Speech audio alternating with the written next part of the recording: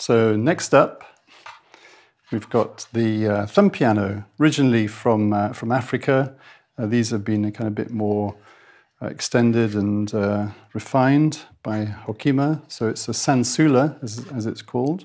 So this is in the key of A, but it doesn't really matter about that. It comes in lots of different musical keys, but ideally you want to find one that you like the sound of. So with the shape and design of this, it's possible to get a good wah-wah sound with it. Now, it's actually quite difficult to play it just on my own body here like this, so you're going to hear it properly with the mic'd up. So what I'm going to do instead is to play it on the drum down here, which of course, if you have a drum, you can use this in a sound bath, for example, or one-on-one, and you can create this kind of wah-wah effect just by bouncing it up and down in the air above the drum.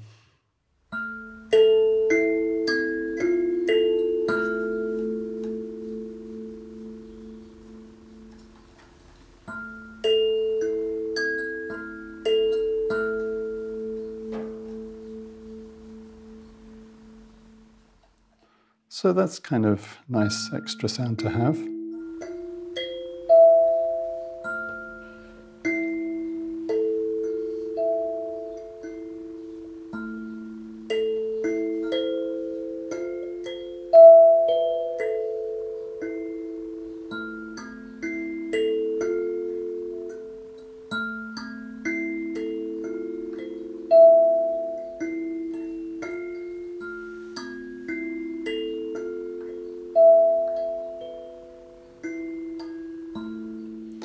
So this can be played beautifully around the aura of a client and also in a sound bath as well. It creates a lovely